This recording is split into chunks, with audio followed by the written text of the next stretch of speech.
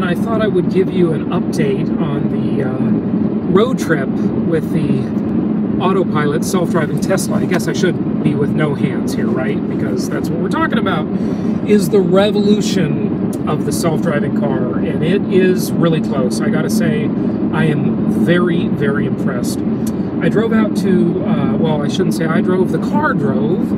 The Tesla Model S drove me from La Jolla, California to Scottsdale, Arizona, and now I am driving back, and it is pretty darn interesting. I've got no hands, no feet. We are going along the highway here on the way to San Diego, and it is pretty darn amazing. It really is.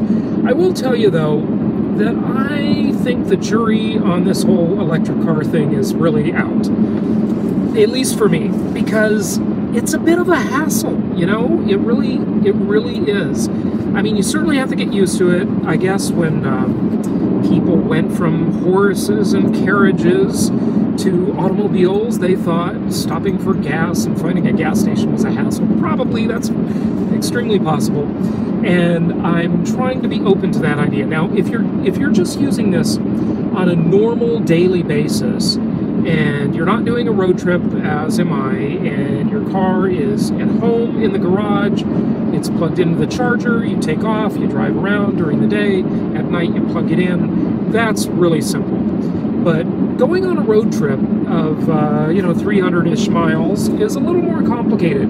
I will say that the Tesla interface with the GPS, it's a basically Google Maps with a Tesla overlay, does a very good, very elegant job of presenting each charging station along the way, and they're free, of course, but you do have to wait. You know, the battery takes time to charge. With the supercharger, it's very quick, relatively speaking. It's not as quick as a gas station, that's for sure. But you can stop, and sometimes it'll say just stop for 5 minutes. And every car should, even internal combustion engine cars, should have an app.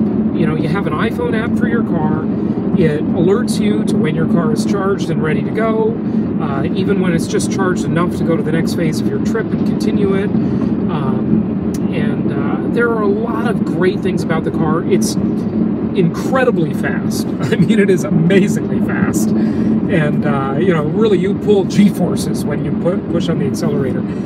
So that's amazing. The autopilot is amazing. Again, you really do get a little bit bored, although I think driving's kind of boring. I'm listening to some great audiobooks here along the way, listening to some music.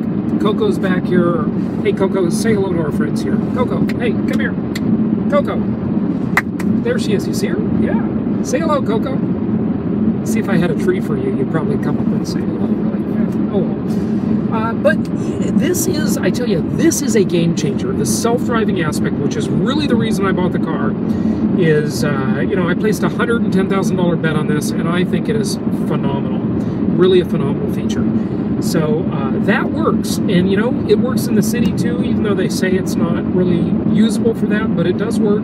There have only been 2 instances on this trip where I had to take over, where I thought the car was going to crash us.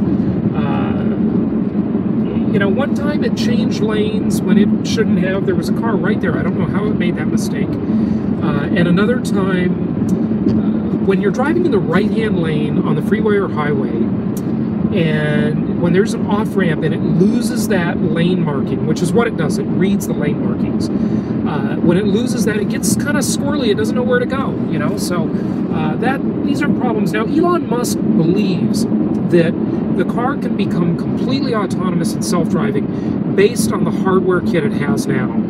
I don't know. We will see. The camera up here reads the street signs. It reads the speed limit signs. Very interesting there. I hope he's right about that. I hope this can be a completely autonomous vehicle, and that is a game changer. I talk on my Creating Wealth podcast and on the other podcast as well extensively about the idea of the self-driving car and how it rewrites the rules of real estate, which always have been location, location, and location. Since the beginning of time, those have been the 3 cardinal rules of real estate. The self-driving car, I say, is rewriting those rules. All right, that's enough for now.